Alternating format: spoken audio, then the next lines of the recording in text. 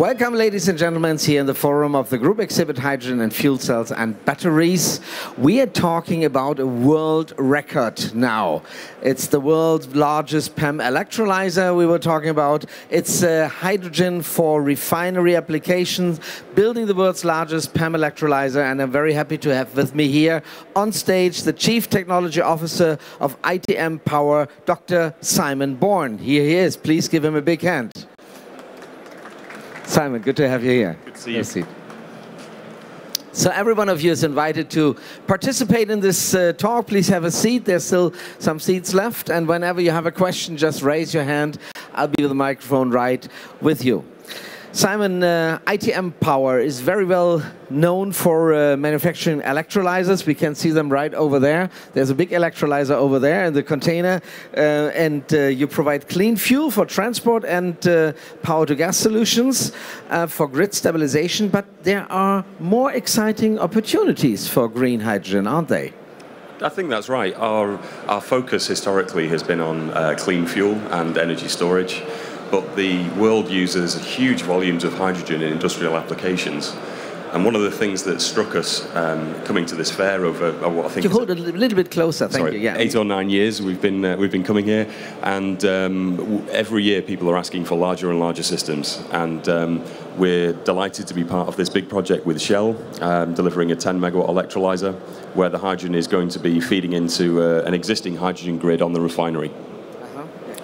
So refineries could be the first applications for green hydrogen, which is kind of funny, isn't it? Because for refineries, the fuel is made for conventional fuels for internal combustion engines. So why should we use hydrogen for internal combustion engines? Why not using that directly?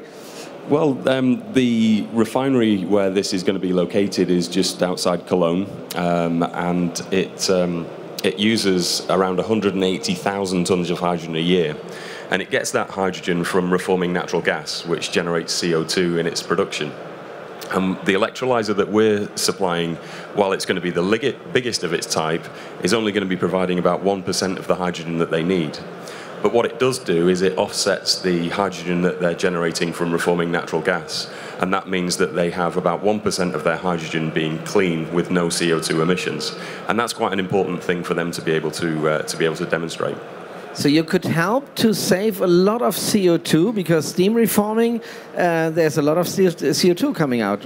That's absolutely right. And this particular refinery in Wesseling it makes between 10 and 15% of petrol and diesel for use in Germany. It's Germany's largest refinery. So we are decarbonising the fuel that's being used in Germany today. You need the hydrogen for desulfurizing the petrol. The raw oil which comes in has to be desulfurized for clean petrol. Does it really work, or is it just a concept yet? Yeah, that works. They use a lot of hydrogen in the cracking process, but also in the desulfurization. And perhaps importantly, the need for clean hydrogen on the site is very important, and that's paramount for them. But they're also using the electrolyzer to do other jobs on the site. And what it represents for them is a way of modulating the overall power consumption of the refinery. So they have a number of electronic loads that are switching on and off and up and down all throughout the day. And the electrolyzer can automatically modulate, so the power consumption of the whole site becomes a much more consistent offtake. And that helps them to negotiate a better power price, essentially, for the entire refinery. So yes, the hydrogen is important, and that's the focus, but it's also another instrument through the rapid response capabilities of the electrolyzer to help them save money in other areas as well. That again means also maybe not the hydrogen is the most important thing, but to keep the amount of energy stable that they get from the grid. So that's their business case then. That's right. There's a large part to that. And as part of this project, we're going to be developing and testing a number of business models. And at the outset, they're going to be targeting existing revenue streams, so offsetting of natural gas and grid balancing services. But they're also going to be looking at potential future revenue streams, and that includes some of the more sophisticated load balancing across the site, and potentially even exporting some of the hydrogen to the mobility sector, which is strong here in Germany also. But could you imagine that they also are interested in building even bigger electrolyzers plants to, well, to get more hydrogen, green hydrogen in it than just 1% or even less than 1%? You should have installed 1 gigawatt, not 10 megawatt. We'd be delighted to do that. And in fact, it's a very good question, because we're being asked how credible is it to be able to produce electrolyzers of hundreds of megawatts. And this project is being used as a mechanism to develop a 10 megawatt stack module, and that module can be fairly easily replicated so that you can rapidly reach those higher scales. If anybody's particularly interested, we've got some of the modules on our stand so people can have a look and see what they look like. But even for the 10 megawatt, you need 2 years. As far as I know, the project will only start 2020. Yeah, well, the project has started, but it's 5 years in its initial phase. The 2 years of that is for the design, manufacture, installation, commissioning and testing at the refinery. And then after that point, the system will go into automated operation for remaining 3 years. As that project progresses, we're going to be testing the technology, the business cases, and also passing on our observations in terms of any barriers that we've found in terms of compliance or regulatory issues that make deploying large electrolyzers a bit more challenging than it might need to be. Okay, let's have a look at the electrolyzer itself. Well, we can't have it here on stage. It's too big, of course. 10 megawatt of electrolyzer is much too big. But we've prepared a slide that you can have a look at. And so right in the center, you can see the electrolyzer probably. But what's all around it? So the term electrolyzer needs a little bit of definition because it can mean different things to different people. At its heart is the PEM stack module itself, which is where the water is split into hydrogen and oxygen. That's the big white box in the middle. But of course, you do have all of the balance of plant around it to make sure that it operates properly and effectively.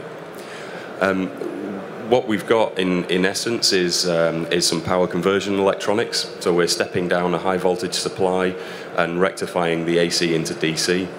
We've got water purification, hydrogen purification, and an integrated control system. So why do you need hydrogen purification? It's just for the refinery process. That's right. The refining process doesn't need very pure hydrogen, but the decision was made by Shell early on that they wanted to have the capability to export the hydrogen into the mobility sector, where you do need very high pure hydrogen. Where it's much more worthy then. There's more value. And PEM electrolysis is very good at generating clean hydrogen anyway, because the only impurities you can have are water and oxygen. And so it's relatively straightforward to be able to take those two things out and achieve the ISO standard for fuel cell grade hydrogen. But then you have to compress it as well. Is there a compressor there as well? The electrolyzer is generating hydrogen at around 20 bar, and that will feed into an existing 19 bar hydrogen pipeline that's used throughout the refinery. We are considering bolt-ons to that arrangement so that we could compress and dispatch hydrogen via various means, whether it be compressing into tube trailers or other such methods. So in Rhineland there is a hydrogen pipeline, you just said. Where does it go to? Yeah, there's a pipeline in the refinery. So they use so much of the stuff that they have a pipeline running through the heart of the refinery. But it doesn't go to the next hydrogen refilling station in Hürth, for instance? Not yet, not yet. Not yet, but there's always a possibility. Yeah, always a possibility. Do you think we will have sooner or later a hydrogen pipeline in Germany, covering all of Germany? There's always the potential. That's a big infrastructure project. For us, the way we see things developing is to have decentralized electrolyzers in the beginning so that you're generating the hydrogen where you need it. And that removes the challenges associated with distributing the hydrogen all around the place and minimizes the amount of hydrogen you need to store at any one time.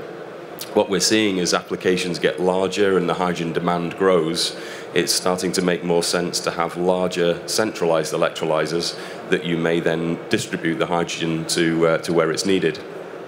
I think there's another step again before you have a pipeline.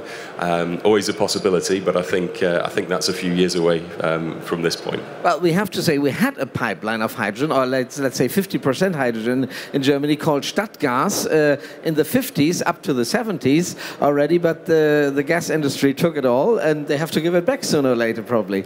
Well, that's right, and you know, as you know, many of the projects we're involved in are looking at injecting hydrogen into the natural gas network again, and people do forget that that was quite a common substance to be moving around through pipelines, and the technology is there to do it, that's for sure.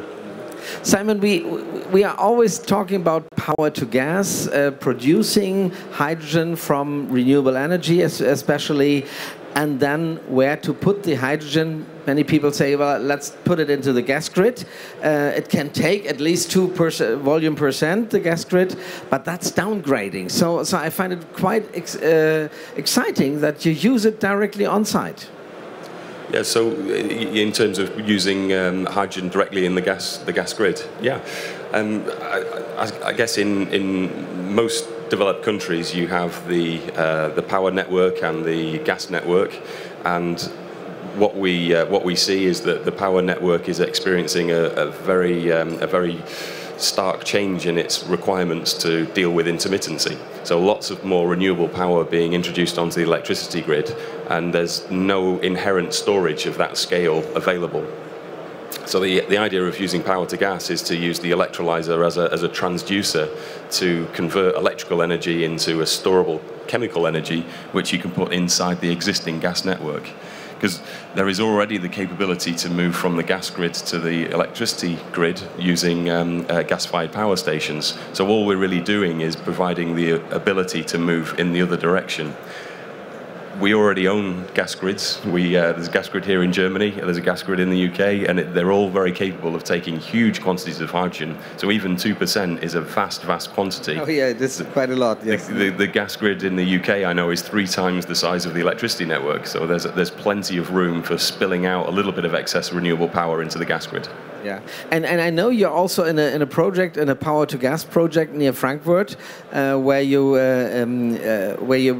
also produce the hydrogen from the surplus renewable energy.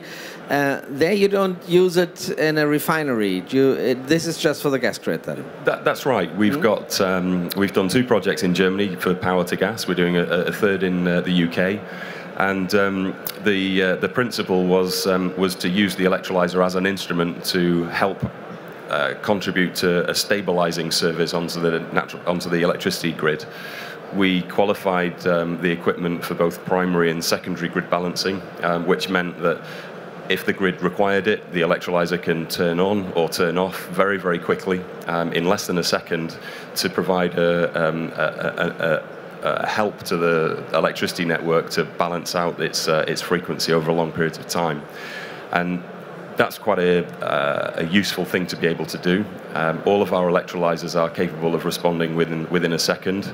That means that you can get availability payments for providing grid balancing services in the background. So it's another revenue stream that you can get from a rapid response electrolyser that you can't otherwise achieve. And that's why PEM is particularly useful for a power to gas application. Simon, we're always talking about the surplus energy from renewables, but to take a closer look at the usage of electrolyzers, you can't only run them when there's surplus energy, you have to run them 24/7, don't you? So make this a real investment that counts, isn't it? Yeah, that's right. It would be very difficult to generate hydrogen via an electrolyser that's lower cost than reforming natural gas. And so it's necessary to be able to perform some extra services with the electrolyser. So you do need to make sure that you have a solid offtake for the hydrogen so that you can keep the utilisation as high as possible. And that's why refinery applications are particularly interesting, because they're effectively a bottomless pit for hydrogen. They always need more hydrogen. So you can exercise all of the other load balancing and grid balancing services in the background to generate some revenue while continuing to offset natural gas that would otherwise be used. So it's a case of stacking all of these different things on top of one another so that the overall business case makes sense. But then, to be honest, you cannot really talk about green hydrogen then. It's just as green as the electricity is green already. Well, that's right, and we do have in some cases we're connected directly to renewables. We're doing that in the UK, and we'll be doing that in Holland as well. But where that isn't available, we would have a green electricity contract. So we would be sure that the electricity we were using was derived from a green source. Yeah. Yeah. I would like to give you the opportunity to ask your question to Simon. If you have a question, just raise your hand. I'll be with the microphone right with you. Obviously not. So, oh yeah, there's one question. I just come to you. Please introduce yourself and then tell us your question. Matthew Fairley, Next Hydrogen. I just wondered, your 10 megawatt electrolyzer is going to produce a lot of oxygen. Is there any application in the refinery for the oxygen? Perhaps desulfurization? Yes, there is. That is one of the things that's being looked at in the project, and indeed other projects of similar scale. Typically, our electrolyzer would operate under differential pressure. So that means that the oxygen would be generated at low pressure and the hydrogen at high pressure. And we do that for a number of reasons to do with cost and compliance and the overall safety case. But we have already taken the step of being able to demonstrate that the oxygen side of the system can be pressurized also. It does present some engineering challenges, but that can be done. You need to look at some purification for the oxygen as well, so you need to dry it, take out trace amounts of hydrogen. But you're absolutely right, the refinery does use large volumes of oxygen routinely, so it is another revenue stream. Thank you for that question. Any other question from your side? Yes? Yeah, hello, Norbert Wahle from Air2E. We are using PTL, so refined or renewable fuel for operating business aircrafts. How do you plan also to go, because Shell is doing usually crude oil business, don't you plan to also use it in some way to produce hydrogen and then a further step, renewable fuels out of it? Thank you. Yeah, that's something that Shell and other people are interested in. This project isn't going that far in this stage, but there are a number of projects that are being looked at that are doing just that, where you can use other processes to synthesize existing fuels.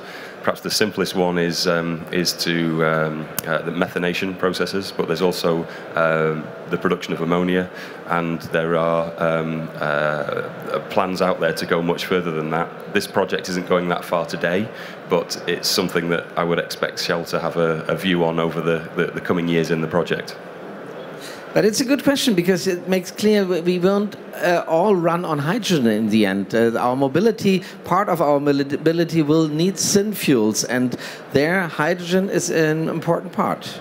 Yeah, and hydrogen is a very important building block in industrial chemistry. So electrolysis is an extremely valuable tool for generating hydrogen in a clean way, and it's got flexibility in terms of how it's operated.